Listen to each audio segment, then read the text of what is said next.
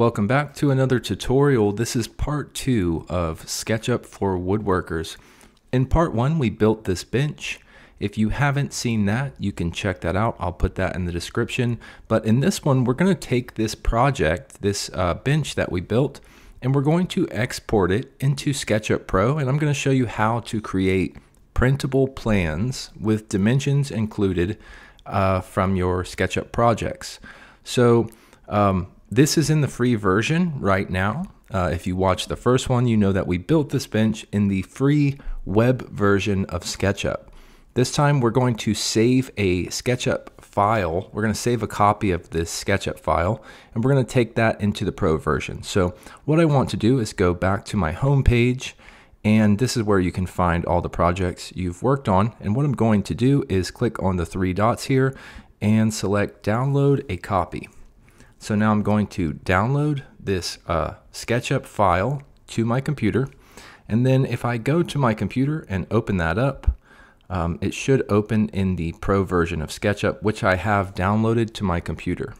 So as I mentioned in the first video, the reason you would want to use the Pro version of SketchUp, or at least my favorite feature of the Pro version, is that you can create printable PDF versions of your projects. What we need to do now that we are in the Pro version of SketchUp, we're going to create what's called a scene. So you can think of a scene as a snapshot or screenshot of your project, and this will be what you see when you take it into layout. Layout is where we're going to add dimensions and basically create the PDF plans of our project. So the first thing I want to do before I take a scene here is delete the red, green, and blue axis.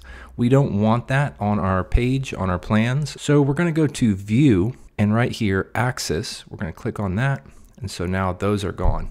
The next thing we want to do is create a totally white background so that we can take this image and basically add it to a piece of paper, and we don't have this gray background here. So what we're going to do is go to Window and Styles, and then here we will select a style. I'm going to select one that is a white background but still includes the color on the object, like this. That style by default has the red, green, and blue axis, so we just need to go over here to View and delete that one more time. And so now we have our project in a blank white canvas, and we're going to make a scene of it. You can use the Orbit tool, which is right here, or O is the shortcut on your keyboard, to grab the Orbit tool and sort of move your project around. And before we take any scenes, I wanted to point out that there is a way to orient the project perfectly by hitting Command 1, that will give you the top-down view. Command 2 is the bottom, Command 3 is the side, Command 4 is the other side. You didn't notice a difference because it is the same.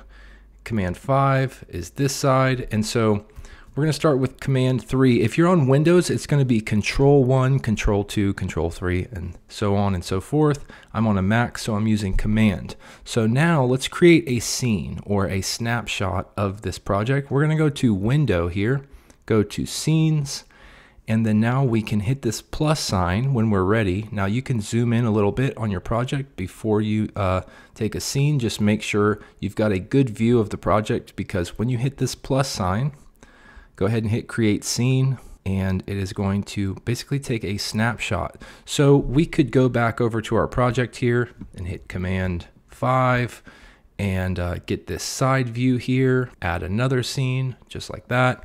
And basically you can take any scene you want. Now you can also come over here, click on a component of your project, hit M for the Move tool, and you can take the project and, let's see, sort of separate all the pieces. You could bring them out individually and get a shot of, say, just one piece. You could move these out of the way, and you could create scenes of just the components or the entire project. I'm just going to leave what we have for now just to show you how to use this program, and you can get inside here and play around once you have a project. So now that we've got our scenes, we can export these scenes to layout, but first it's going to require that we save the project. So if I click right here on the layout icon, it will tell me please save the project first. So I'm going to hit File, Save, And now we can go to layout. So we're going to click this icon here. This is send to layout. And now it's going to ask to choose a template. I'm just going to choose a landscape template. I'll go with A3 paper. The last scene that you took will always be what you'll see here. If you want to change it, click on the image, right click or control click, go to scenes, and I'm going to choose scene 1 here. So that was the first one.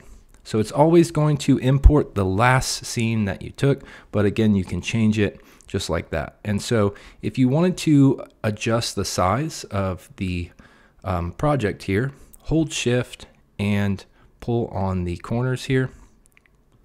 You may not even need to hold shift, but typically when adjusting images, holding shift allows the proportions to stay the same. And so now we've got this where we want it. Let's add some dimensions to this. So we're going to use the dimension tool. You can hit D on your keyboard or just click right here on this little symbol that has a 3 and 2 red dots. By default, it may be set to meters even though you built your project in inches. So let's find out. We're going to click on this corner here, click on this corner here, and pull it up. So notice it says 1.22 meters. So what I'm going to do is just go ahead, click the dimension tool again. It has to be selected in order to change these settings. So we have the dimension tool selected. We're going to go to window and dimension style. And so under length right here, click on length and go to architectural. And so now it is by default set to inches. I usually set the precision to 1/16 of an inch, even though in this project everything is set to whole inches or half inches. But I always go to 1/16 because that's what I have on my tape measure. So now we've got architectural 1/16 of an inch.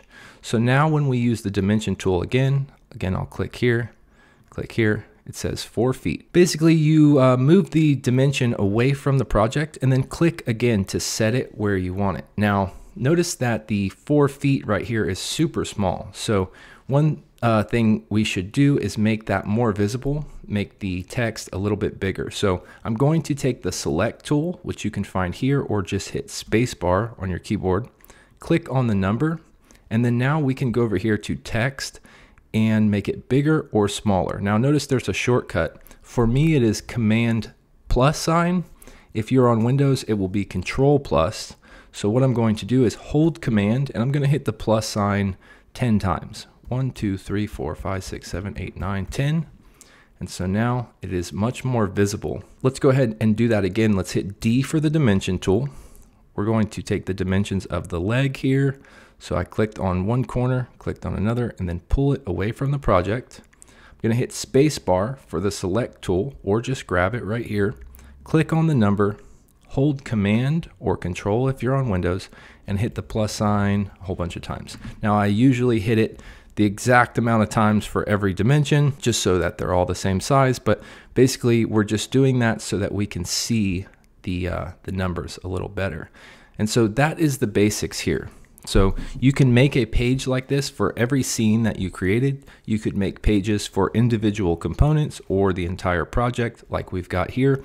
But once you have the dimensions on there and you're ready to create a PDF, you're going to go to File, Export, and then right here, Format PDF. And it's that simple. And so you should be able to print that document.